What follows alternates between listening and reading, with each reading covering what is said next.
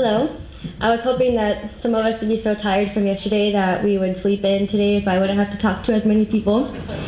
But I'm Isabella Marin, as they said, and I'm from the US. I have vascular Ehlers-Danlos syndrome, like many of you here, and I was diagnosed when I was 10 with it. I was diagnosed with the bleeding disorder first, with von Willebrand's disease, and my mom kind of kept insisting that something else was wrong with me. And when I was 10, I fell down a fence, like I slid down it, and my knee tore open and I needed stitches, and that just wasn't normal. So she talked to my doctor again, and he tested me, and it came back positive for VEDS. And they retested me, and I also have von Willebrand's disease. Jared asked me to speak today, and I agreed because I get to talk about myself for 20 minutes, and so you guys get to hear all about me. And I put pictures to kind of supplement my little spiel. So one of my first big accomplishments was my high school graduation. This is a picture of me and my family. This was in 2012. And then naturally we went to Disney World after as a reward for working hard throughout high school. And then I started my first year at college at the University of Texas at El Paso. Through there, I have worked at a job for 12 hours every week. I was a teacher's assistant, and I helped the professor grade. I helped the freshmen kind of adjust to living on campus. I've been involved in many organizations, so the picture on your left, that was a picture for a magazine that we took at the university through one of the organizations that I was involved in. And then the right is just, they had a bunch of fun things on campus all the time, so we just took a picture with that. And then I joined the liberal arts honors program, so my major is in psychology, and it was in the College of Liberal Arts. So I joined, it's a pretty prestigious program. We do our own research, and we take not extra classes, but we take classes to earn an honors minor. So in addition to our degree, we also get an honors minor. And this is my induction ceremony. And then I also had the chance to study abroad. So I went for 2 weeks, and my mom was a wreck since sending me over here by myself with VEDS. She couldn't handle it, but as you can see from the pictures, I had a nice time, and we went to London, Paris, and Rome, and Pisa, but I didn't include that picture. And here's a picture of me in December when I was presenting my research. I was seeing if ethnic pride predicts emotional health in people. And so this was something that I worked on for a whole year, and under the guidance of a mentor. So it was kind of my baby, so I'm very proud of it. I had to include it in here. And then this was at our award ceremony. I won multiple awards, mostly for research, and that's just a picture of me, my mom, and my brother. And then this is finally the graduation picture that I took, and he was the grand marshal of the ceremony. So out of all the faculty and staff on campus that were leading the procession, we got to take a picture with him, so he's kind of a big deal. But despite all these accomplishments, it wasn't always an easy road to get to where I am. Before I get to this picture, my high school graduation was kind of hard to get to because I had my first bowel obstruction, and I had to have emergency surgery for it. So I missed a whole month of school. And my professors, my teachers luckily worked with me, the school worked with me to miss so much school. And I was still able to graduate top 10% in high school, so I was able to wear that nice white gown, and everybody else had to wear the blue gown. So it was kind of a cool experience despite having to miss so much school. And then I missed a lot because of my chronic fatigue. Sometimes it was just hard to get up in the morning, and I couldn't go to school at all. Or my immune system was weak, and I just couldn't go to school. So that's why high school was such a big accomplishment for me.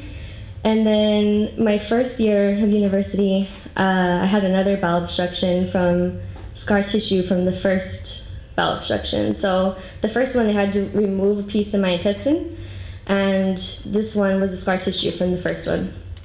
And I missed 2 weeks.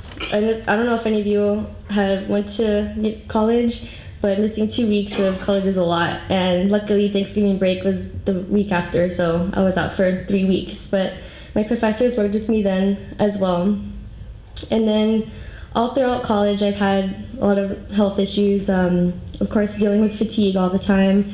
I also went dancing one time and I got hit in the head and I had a brain contusion, so I had to miss a little bit of school with that too because I couldn't really deal with the bright lights and all the people and I couldn't focus. And in 2015, in November, I started dealing with a calf muscle tear. Again, I was out dancing. Everybody tells me I should stop dancing. And it tore when I was out with my friends, and I went home and I thought maybe I had just strained it, and we were concerned for a blood clot because of my bleeding disorder. So we went to the hospital. There was no blood clot, but they said that my muscle was torn. So that's been since 2015, and as you guys can see, I'm still in my boot, so almost 2 years. It's been hard, especially because I couldn't really move. I couldn't use my leg. You don't really know how much you need parts of your body until they're not working for you. And it's been a struggle. My campus is full of hills. It's not flat at all, so I couldn't really use crutches because they'd rupture the vessels in my hands, and then I had to find someone to push me in the wheelchair everywhere, and of course they were getting a workout going uphill everywhere, and it was hard, and I did have to quit working for a little bit, and finally it's getting better. They threw the boot on me.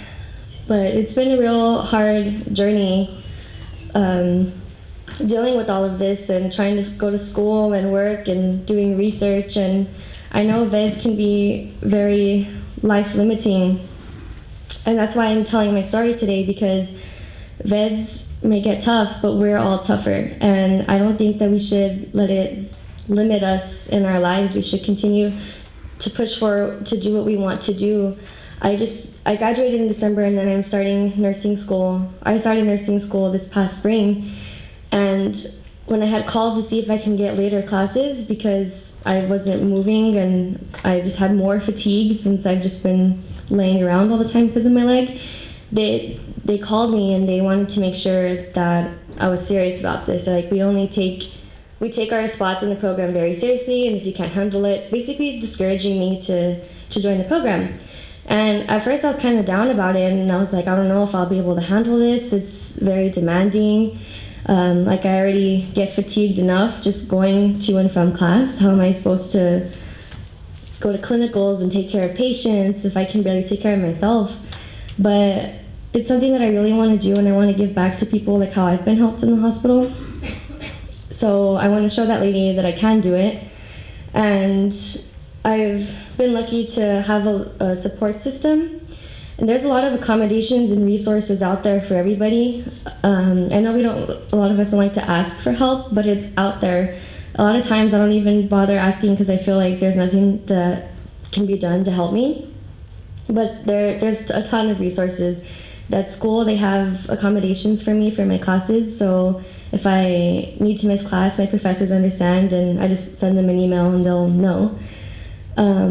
Even like going to concerts and everything, I was kind of discouraged going in the wheelchair because I was like, I'm not gonna be able to see, like it's gonna be crowded, but there's accommodations. If you just talk to people, they'll work with you, and that's something that I've really learned. So don't let VEDS get you down, and kind of ask around for help. There's people out there that are willing to help and lend us a hand. This is a picture of me in my wheelchair, and I gave a talk at my university about invisible illness and